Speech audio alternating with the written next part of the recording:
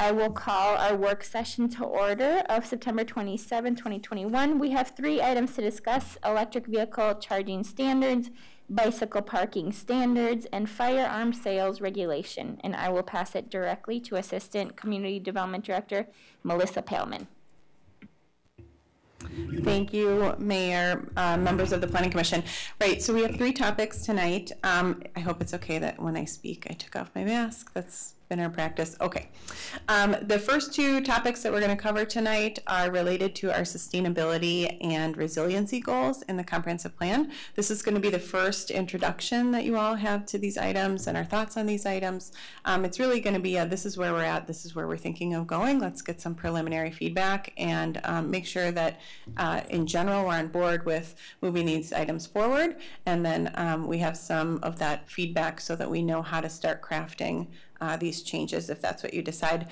The third item is a follow-up on a previous work session from July, the firearms related issues. That one should be fairly quick. We just want to affirm what we heard previously, call out some items that might still be something you want to consider before we draft an ordinance and bring it to the Planning Commission, which will hopefully be yet later this year.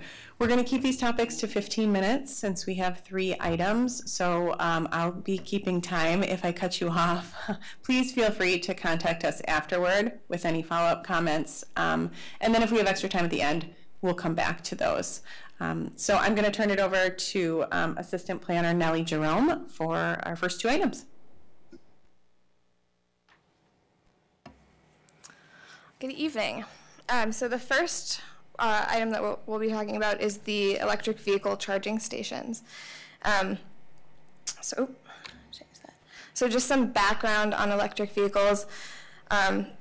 The transportation industry is almost 30% of greenhouse gas emissions in, I think, just the US, which is the largest share. There are only 500 electric vehicle chargers in the Twin Cities area right now. But we need to get to 16,000, 9,000 to 16,000 if we're going to make it to 10% of market share for electric vehicles of all cars. The 9,000 to 16,000 is kind of a rough estimate based on charging availability at people's homes. So if people live in older apartment buildings and then they don't have access to chargers necessarily, then we'd want more charging infrastructure, so we'd go closer to the 16,000 in the region. Electric vehicle sales are also increasing globally. So they, let's see, in 2025, they're projected to increase to 8.5 million. And then because battery prices are decreasing and more models are available, they're just becoming more accessible. It is the future. So some more background, there are 3 types of electric vehicle charger. Level 1, which is your very basic, like you could have it in your garage. It's your traditional 120 volt, just like an outlet. And that charges really slowly, so it's best if you're commuting less than 40 miles per day. I think it takes maybe 16 hours to charge, 10 to 16 hours. So that's very accessible for like a lot of single family homes. You just charge it in your garage. Level 2, those are maybe more geared towards workplaces or commercial areas or like multifamily developments.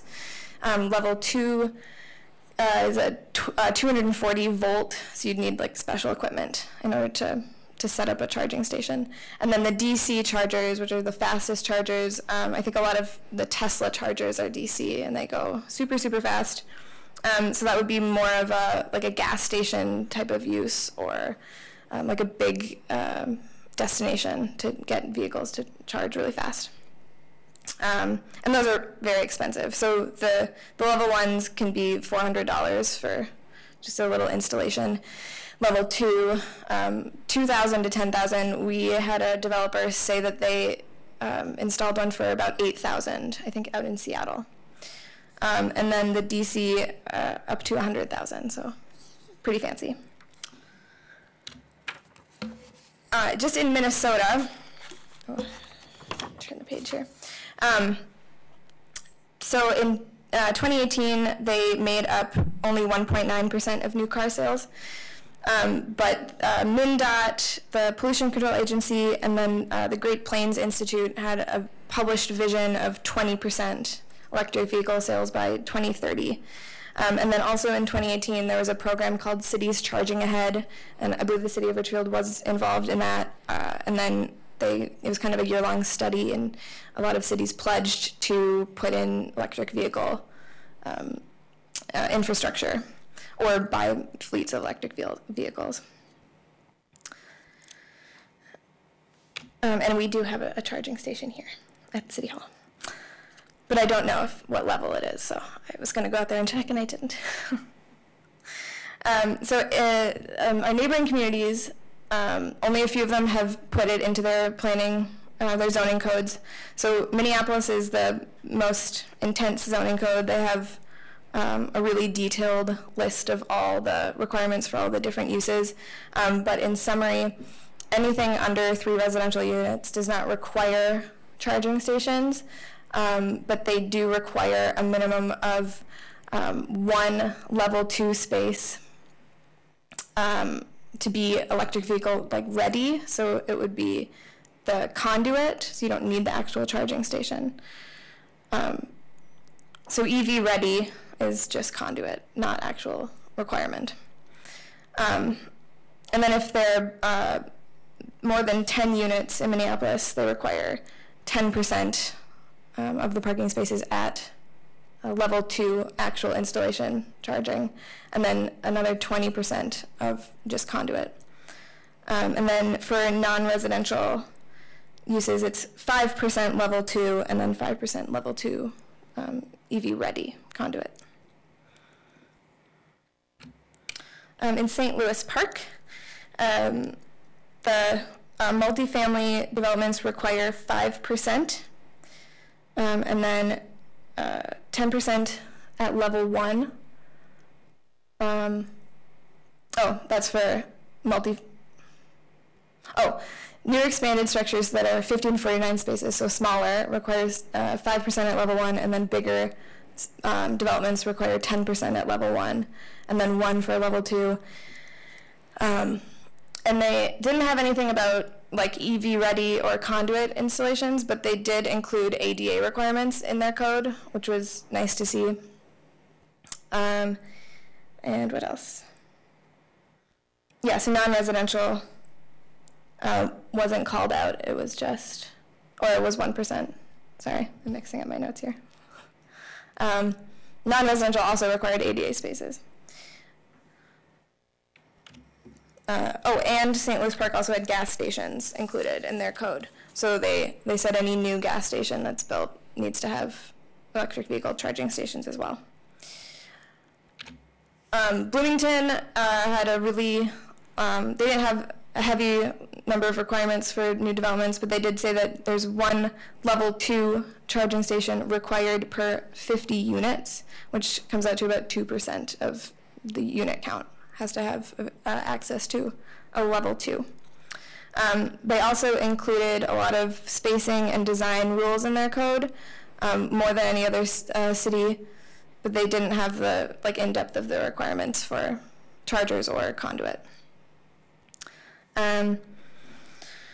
So those are our neighboring cities, and then the local best practices from the Minnesota B3 building guidelines are to aim for 3% of parking capacity for electric vehicle charging stations.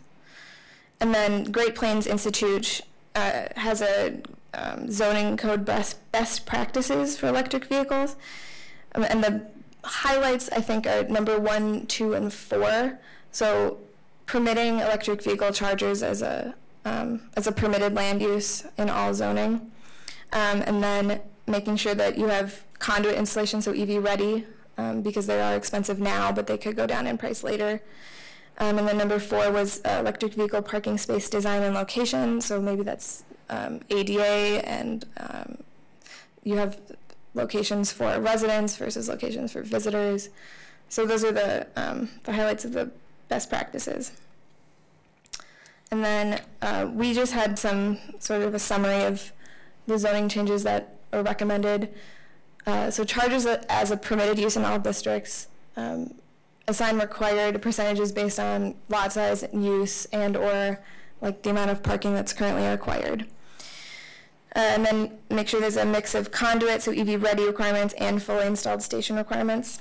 And then include some design setback ADA. And most requirements should be a level 2. Level 1 isn't super great for, you know, bigger multifamily or commercial. And then DC is also just very expensive, but is still useful. So we had some questions to consider. So what electric vehicle requirements might be of interest to the city of Ridgefield? At what level? Do we have different development requirements for multifamily or commercial, or for like major renovations? You know, if there's an existing development but they're doing a big project, we want to make them bring it up to like a new code or a new level of electric vehicle charging requirements. Did we want to include ADA requirements for gas stations, new or existing? Just kind of those questions to think about. And that's the end of electric vehicles. Yep, so now we've got about 5 minutes here for a little bit of discussion, and then we'll move on to the next item. If there are other things, we'll try to come back to EV at the end. But your general thoughts? Questions from folks? Councilmember Supple. When you mentioned like the major renovations, so existing buildings, these would not apply to. It'd be either a major renovation or new construction. Are there any programs to help buildings retrofit and add it? Councilmember Supple, we don't have any programs that I know of to retrofit at this time, but yeah, if there was a major renovation to an existing building, I can't remember the code off the top of my head.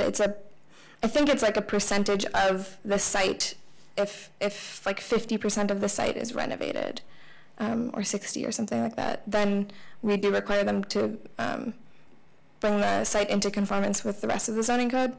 So we might ask them to install electric vehicles at that time if that's something that we would want them to do.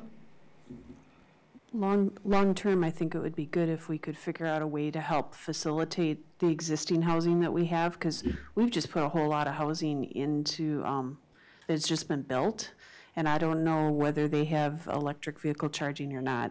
And I do like the requirements for like the gas stations and ADA and that kind of stuff. I'll just quickly follow up on that, Councilmember Supple. We have, we don't have any regulations in place right now, but we have typically recommended, and most developers have installed the conduit. We've said this is coming. Most developers know it's coming. If they haven't installed the chargers themselves, they have installed the conduit. So that's there. I think retrofitting some of these much older properties will be more of a challenge, but places like Hennepin County and MnDOT are looking, Hennepin County is looking at a program that will help people to install the chargers. MnDOT is looking as part of the 494 corridor project. They've committed to installing several chargers along the corridor, and we're exploring locations now. So I do think that our transportation partners will be helping to fund these things as well. Other comments or questions? Councilmember Whalen. I'll just add that I think any and all of this is great. I'm very glad that we're having this conversation. I will trust staff to give us the best recommendation on whether a 2% or 3% or what the specific number should be. But yes, I think there's been nothing suggested that I think is a bad idea or like too much. And I think absolutely it's this is the direction we're going, and it's just a matter of how quickly we want to require it. And then certainly I think, I mean, with this just being one example of, there's going to be a lot of things in terms of sustainability and addressing climate change that are going to be costly to retrofit, and so would share that concern. I know we don't have like pockets of money lying around to create our own program, but as much as we can continue to be cognizant of and advocate for at the county and the state and federal level, that there be money put into making these changes, would also support that. Thank you. Other comments or questions? Councilmember Hayford O'Leary. Yeah, I also agree. I think you're on the right track. In terms of percentages, I mostly defer to you, but I would say 3% seems surprisingly low if we take the 20% by 2030 market share goal seriously. So I would like to see higher. My only hesitation is just multifamily is already very expensive to build. Housing is already not very affordable, and this is kind of an unfunded mandate. So I would like potentially to see us, as long as we continue to have parking minimums for our apartment buildings, that we potentially have a benefit for doing this, like each EV spot counts as 2 parking spaces or something like that, to offer an option to reduce the cost without us having to actually fork over money for these stations. But I generally like to see something in the 10 to 20% range with that possible incentive. Other comments or questions? Councilmember Keneally. Commissioner. I too would like to see more aggressive numbers. I'm kind of puzzled by the gas station site. I don't see people staying at a gas station for 45 minutes or an hour.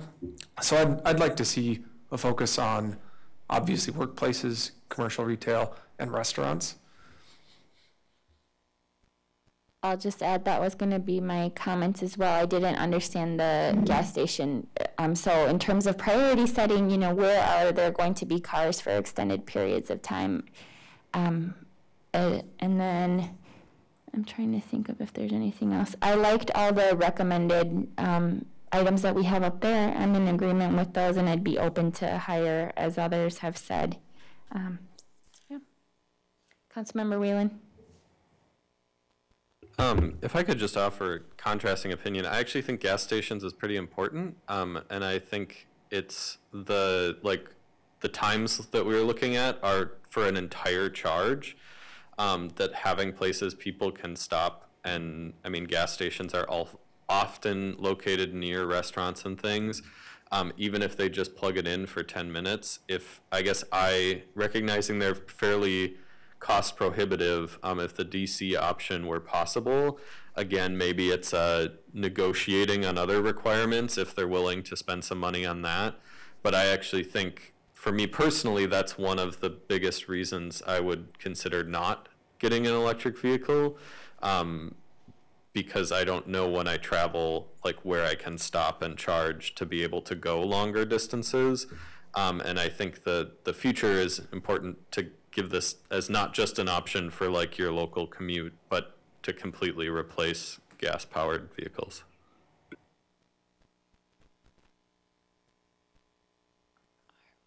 All right, any other questions before we go to the next item? Okay. I'm gonna go into bikes.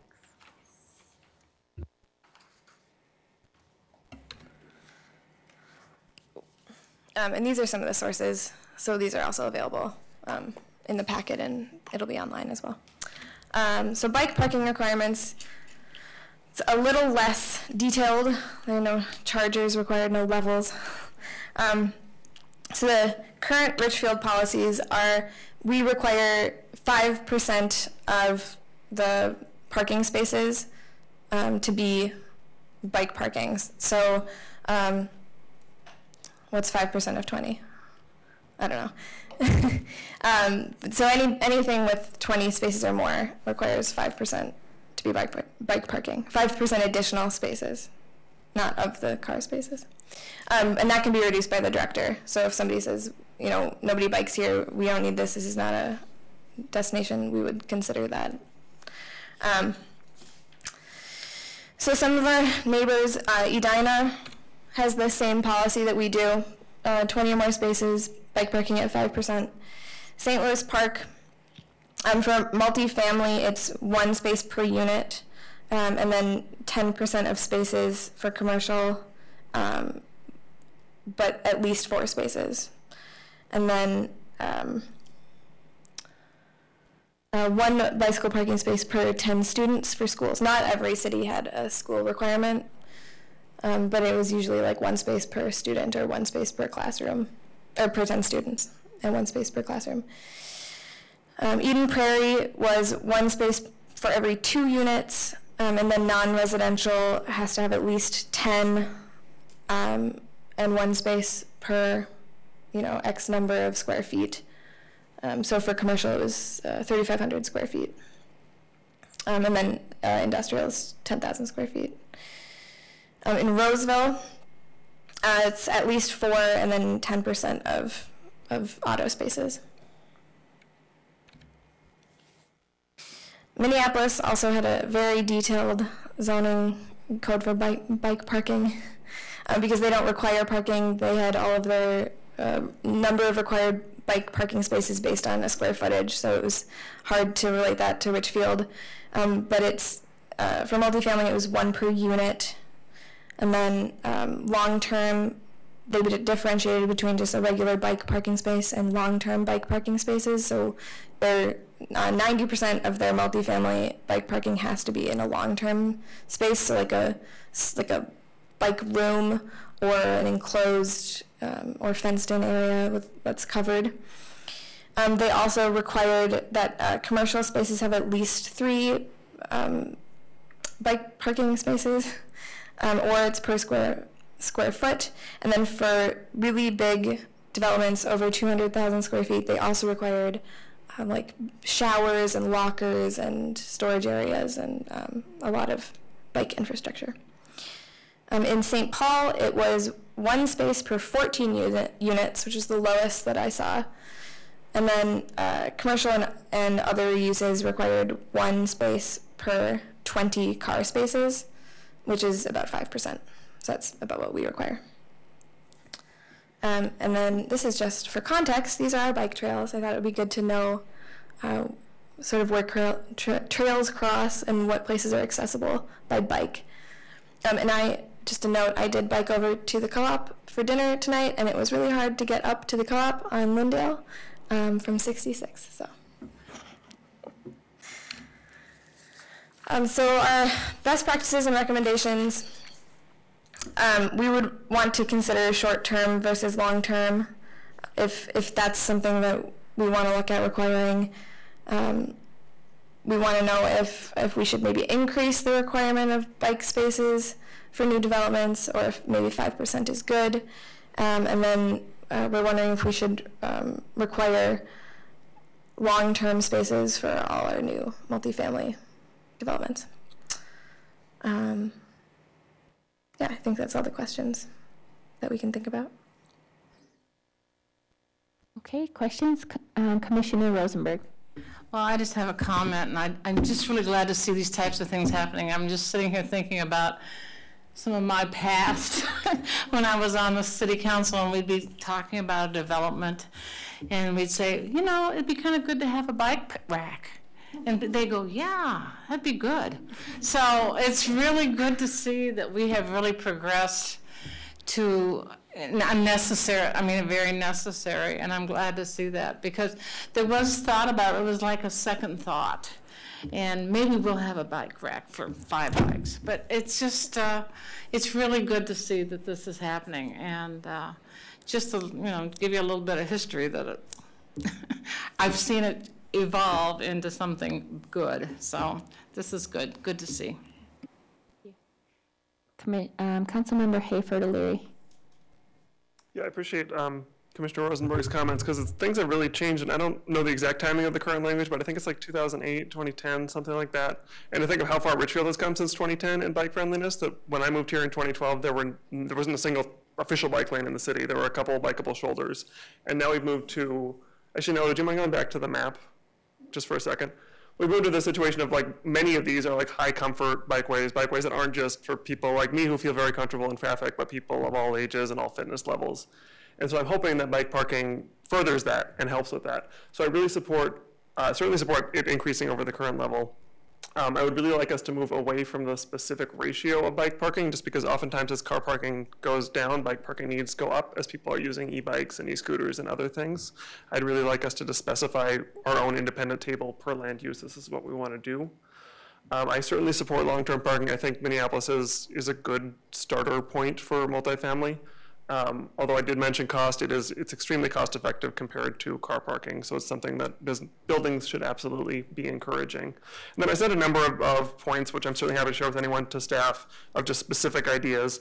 The one thing I really wanted to highlight is a flaw that's happening is, like I mentioned, more people are getting into biking, older senior citizens are getting e-bikes and so on. And one flaw that's really common with those bike rooms is that they almost always require bikes to be lifted. So I would like us to go a little bit beyond Minneapolis and specifying that a certain percentage of spaces you should be able to roll your bike into, so you've got more flexibility on the type of bikes that can happen. But I think this is so important. This is like how we make people be able to use this on an everyday basis, not just for recreation, but to make bicycling to the store, bicycling to get a cup of coffee, a really practical option. So I'm happy with it. Let's blow those other suburbs out of the water.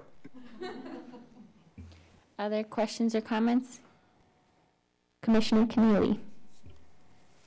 I'll second that. I like Minneapolis's approach in a lot of ways. I would hope to see moving away from tying the ratio to parking spaces and instead tying it to square footage.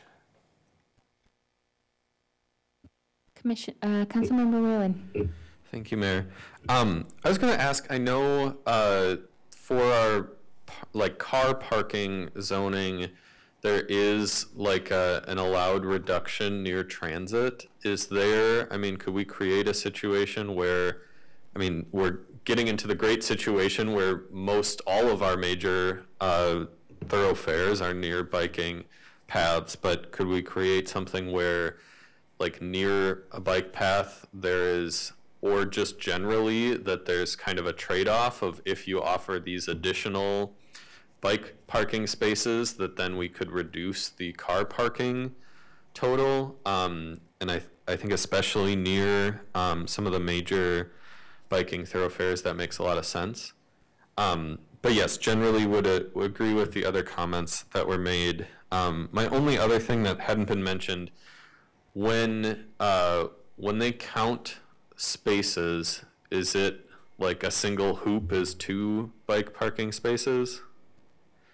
Okay, I'm seeing nods. Because I also support, we haven't talked about much, but I do support the no less than blank number, because, and I don't know how to clarify this in a code, but a lot of times when developers try and make bike racks that look fancier or artistic, they actually only hold 1 bike, if that. And so there's a lot of not terribly functional bike racks, and just would want to make sure that our ratio is high enough that we aren't actually cutting in half how many bikes can really park there.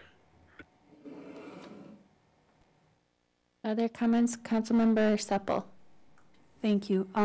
I just wanted to echo that I think it's really important for the long term that it's enclosed, because I know when we go and tour different developments and stuff, that was one of the features that stood out to me in some of the newer developments, is that there is an actual safe place to store the bike and you don't have to worry about things like security and theft and the weather and that kind of stuff. So, thank you. Other comments?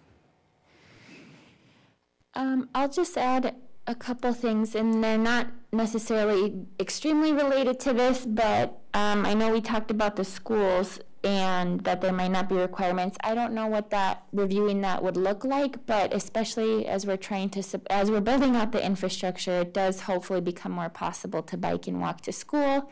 So I don't know if that's in the ball court of the schools making those policies or us working with them, but I do think just checking that out and making sure it makes sense as well for our schools, because of course I'd love to see as many kids biking safely to and from school as possible, and their parents.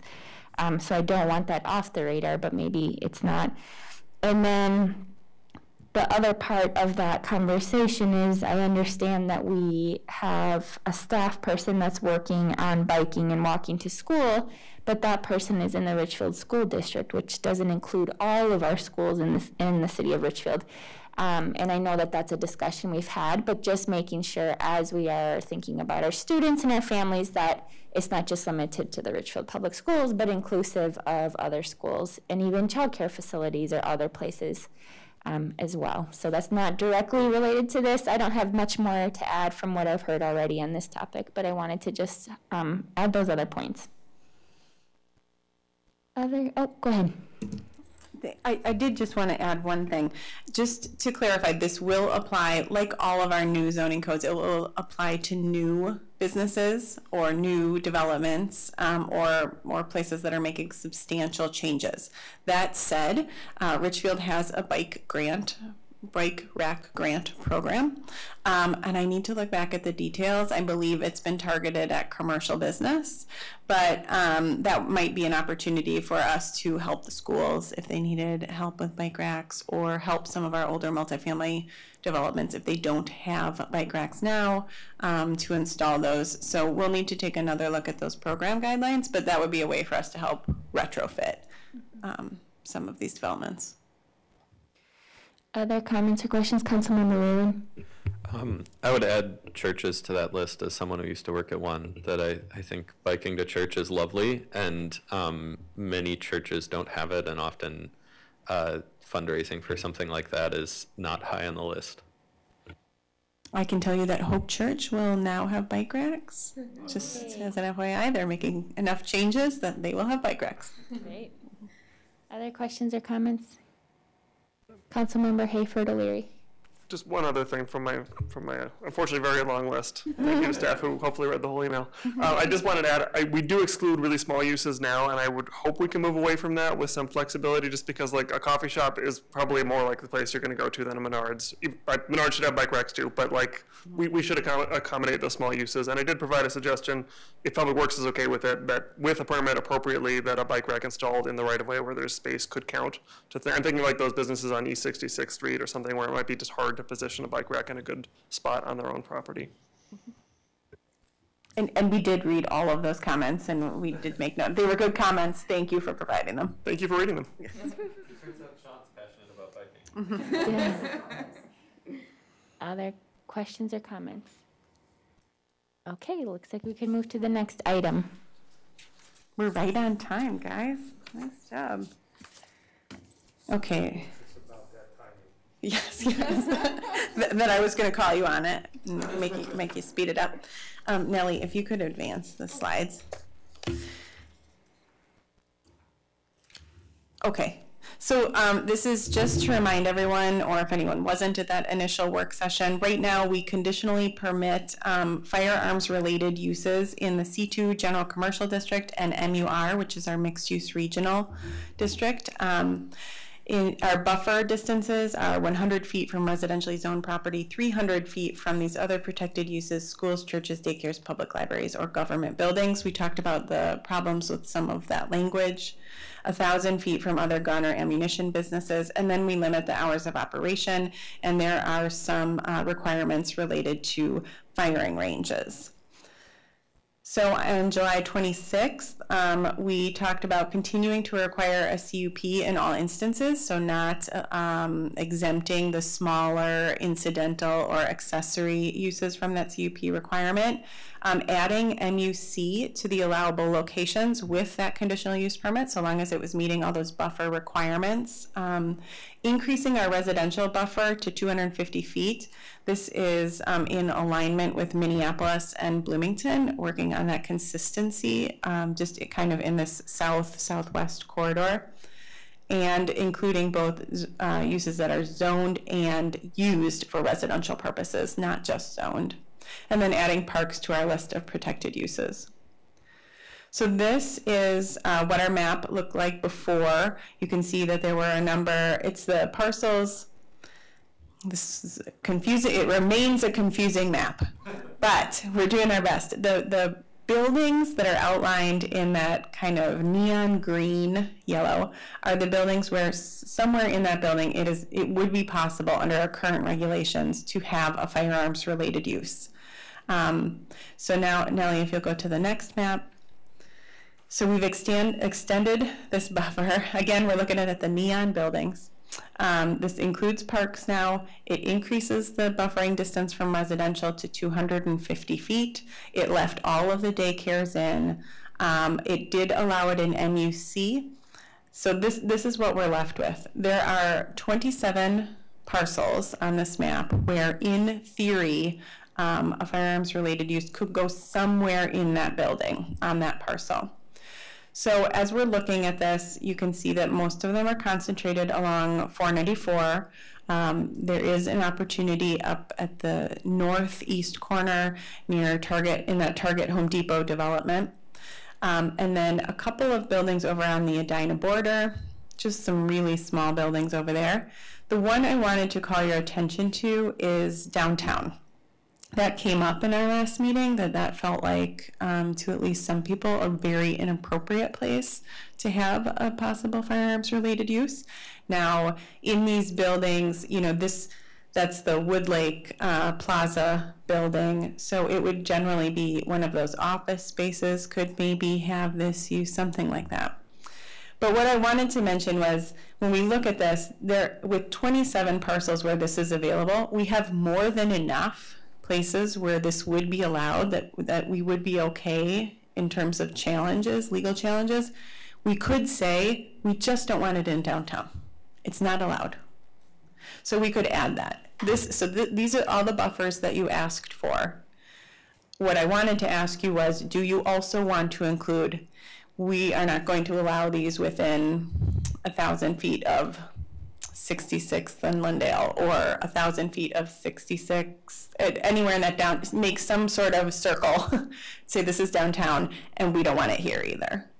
So I just want to confirm that this is kind of what you thought that map was going to look like. You're generally okay with this, and then get your feedback on the downtown thought. Councilmember Supple. I just wanted a clarification question. We were looking at the former city garage site at one point for residential. Is that one of the neon green parts that would suddenly go away? I was trying to think if that's one of the rectangles that's... No, you got so that's Best Buy starting over there. Then you've got Dick's Sporting Goods. The next ones you see in green are Shops at Lindale. And then our garage site is shaded. It's not allowed. Okay, so that won't be an issue then? No. Okay, thank you. Menards is the next one that you see. Councilmember Hayford O'Leary. Yes, please exclude downtown Richfield from the map. I think this is a lot better than it was before, but it's unlikely. I think Woodlake Center would rent to a gun shop, but I see no reason to allow it in such a weird, isolated area. And since we have to have it somewhere, 494 just seems to be more natural. Councilmember Whalen. Maybe I'm just a bad judge of distance. Is that Woodlake Center truly that far away from the senior living places that are right next door? There are parts of that building that, yes, are far enough away. So it's not the whole building. It would be like this tenant space and this particular location of that building could have it. Then, yes, I would also be comfortable excluding downtown. That seems fair. Other comments or questions? Commissioner Keneally. I agree. There's just a lot of residential over there. Okay. Other comments, questions?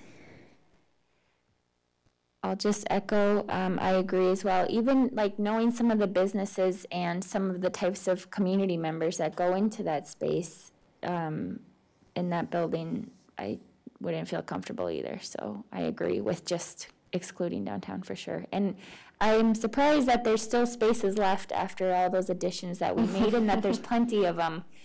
So that was a pleasant surprise. Kind of makes me want to up that residential buffer. Yeah. I will say, I'm generally in agreement with that. However, I do think it makes sense to be consistent with Minneapolis and Bloomington. I think that makes a lot of sense. Councilmember Supple.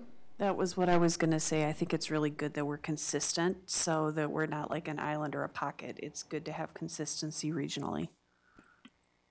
Other comments or questions? Okay, before I just go back to staff and make sure on all the items you got what you needed, and if you could just do a quick recap. Are we good on this one, this last one? Yes, so the Planning Commission can expect to see this in the next couple of months. We do have a little bit of extra leeway because we extended the moratorium. But in addition to these changes here, the other one that I'll call to your attention is the firing ranges. We had some discussion about that at the last session. I do believe now, as of now, we will come forward with an ordinance that leaves them in the ordinance. Part of the reason is that we have one here at City Hall, and we don't want to make it non-conforming, although it could stay. And then the comments from Public Safety Director from Jay, who said that in general he doesn't really think that would be very likely. So it doesn't seem to hurt to leave those in. Other than that, you'll see an ordinance, I think, that reflects our two discussions here. Great. Any other questions that you need more clarity on from any of the items from staff? Yes, I was just thinking, did we have a kind of a consensus on the gas station requirement for electric vehicles? Is that good to require them there, or should we exclude that as a called-out requirement? So I know Councilmember Whalen shared his opinion on that. I guess, mine is more of just like not understanding like how that really worked, but even I just liked some of the points you said, Councilmember Whalen, like we could even look at doing more, or a higher grade or faster charging, or, there's a lot of considerations. It's just, for me, it's not intuitive, but it's a topic I really don't know anything about. So I'm not opposed to putting it in gas stations. It just is not making a lot of sense to me. Commissioner Keneally. Oh, go ahead, and then I'll go to Councilmember Whalen. Hayford O'Leary. Thank you, by the way. I'm not opposed to having them in gas stations. I was just thinking about the small footprint and the high turn. So I didn't want them to be where we concentrated our efforts. Councilmember Hayford O'Leary. I guess I don't like them in gas stations in part just because I think gas stations are kind of a legacy use that I would hope that we're moving away from with EVs and just in general in Richfield because they're a really crappy land use. They pollute, they're noisy, they're disruptive to neighbors. Minneapolis bans them altogether for new installation. And with regard to Councilmember Whalen's comments, you're right that like planning for a trip is important, but if you look at a Tesla map, it's like you go to any Hardee's lot and you're allowed to hang out there with your Tesla charger. I mean, that's accounted for. It's just, I think requiring it from gas stations, I would much rather see us just like make it harder to build a gas station than to like require that a gas station be nice enough and include an EV charger, since this is mainly for new development. So yeah, I'd rather restrict them altogether than have gas stations with EV chargers. Councilmember Sepple. I'm guessing that this requirement is so that they could kind of transition that use to the new form of transportation. So it's kind of like as you transition from one form of transportation to another, it was a way to do the transition, is my guess is why that was included. And I'm fine with saying you need to have them there. Councilmember Whalen. I guess maybe this is responding less to the electric vehicle question and more to Councilmember Hayford O'Leary's comments. I don't necessarily disagree with you about the use of a gas pump, that I think that is going to go away in the future. It will need to. But the convenience store aspect is something that, given how many parts of our city are a food desert, that is where people can go for food in some cases if they don't have access to transportation. And so obviously that's a different issue I would love to fix, but I don't think that just getting rid of gas stations or not allowing them at all is the answer. Just very briefly, yeah, I agree totally. They do serve a valuable purpose, and I would love to have convenience stores. I just think that model of gas stations is largely dying, of like that being the place you go to refuel. And in general, again, since we're talking about mostly new development, like if we had like a 2-acre site that became like a gigantic Quick Trip, well, Facebook would love it, but that would be a disaster like development-wise, so I really don't want us to be like planning around that being the model. Yeah, if we wanted to incentivize one of the little gas stations on 66 to do that, that would be cool. I guess I just don't know it's well addressed by this item. Other comments or questions? Anything else from staff that you want us to discuss on those? No. Sorry, I just have one more thing. Oh, go ahead, the Councilmember Hayford. timeline on the bike parking thing, do you know when that would actually come before Planning Commission and Council?